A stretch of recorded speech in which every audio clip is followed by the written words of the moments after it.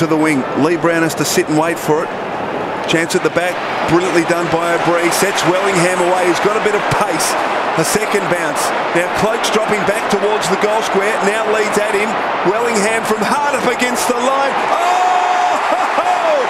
He says to Harry O'Brien, I can beat you. What a goal from Sharrod Wellingham. I'm not quite sure which was the better Rob, Harry O'Brien or Wellingham. But two sensational goals for the Magpies in this quarter.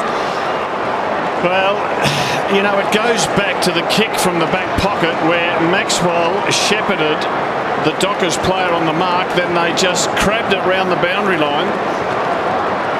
Good shepherding there, and Hazelby just couldn't keep going. And Wellingham's confidence sky high that he can put it through. And what an exciting bit of football.